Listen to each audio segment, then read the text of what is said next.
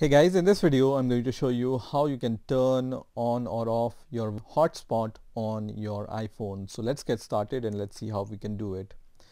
So as you can see my iPhone screen on my Mac operating system. So on your iPhone, in order to turn on your hotspot, what you need to do is you just need to press on the settings icon here, and then here you will be able to see this personal hotspot option.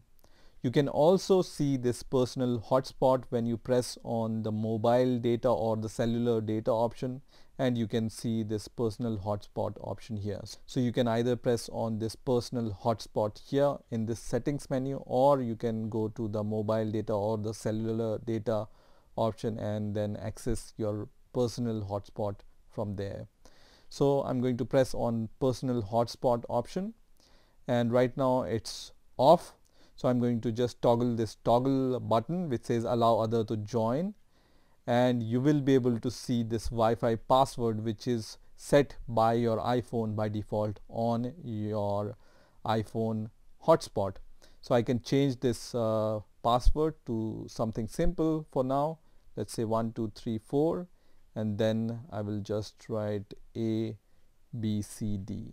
Okay, and then press on done, and you can see my personal hotspot is on. So once I have enabled this personal hotspot on my iPhone, I can go to any other device, let's say your Android device or other MacBook or your Windows operating system, and then go to the Wi-Fi option here. So I'm going to use my MacBook to test this. So I'm going to just press on this Wi-Fi option here, and I can see this option here which is my iPhone. This name is also visible here. You can see this is the network name on my iPhone, and the same name is visible here also. So when I just press on this option, it's going to ask me to provide the password, and on my iPhone I can see this share hotspot option also. So let me provide the password here, which was 1234 ABCD, and then I'm going to press on the join option, and once I press on the join option, you can see I'm connected to my iPhone hotspot. So once any device connects to your iPhone hotspot, you will see this time will turn blue on your iPhone at the top, right?